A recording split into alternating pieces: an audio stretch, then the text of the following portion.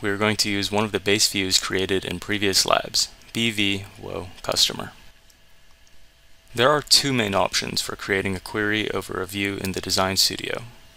First, you can open the view and click on the link Execution panel in the top right menu. Or, you could click on the More icon of the BV-WO Customer view in the Elements tree and select the option Execute. In the Execute panel, you will have the option to execute the default SQL query, or to add conditions to the query in the Specify Where expression field. This dialog allows you to enter the where condition manually.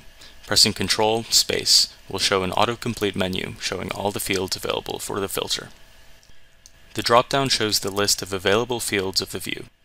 Now we are going to select First Name. After the field, you have to add the operator. In this demo, we want to check for customers having John as their first name, so let's use the equals operator. And finally, the third field of the condition is for adding the value John. As it is a string value, we have to use single quotes. If not, we will receive an error. Let's try that. The error message is saying that the field John was not found. Adding the quotes, the view is executed correctly.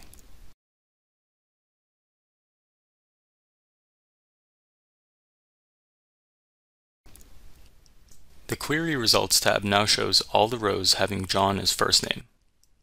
Also, in the top you will see the vehicle query executed in Denodo. That is, select star from Denodo training.bv-wo customer, where first name equals John. If you're familiar with SQL, you can see that the VQL query is very similar to SQL. Now, let's review the rest of the options available in the Execute panel. Limit rows.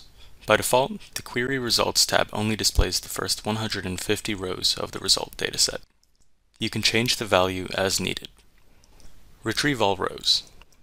If this checkbox is selected, the Query Results tab will not display more rows than display rows. However, the Virtual DataPort server keeps processing the rest of the result set in the background. If this checkbox is cleared, as it is now, the Design Studio will add the clause limit to the VQL the server. That means the query will finish after processing the number of rows specified in the Display Rows field. Open Results in a new tab. Select this option to show the results of the execution in a new tab, instead of overriding the default Query Results tab. For now, let's close this tab. Do not use cache, store results in cache, invalidate existing results, and replace rows with the same PK value. Are fields only useful when the cache is activated for the view. Do not use swap.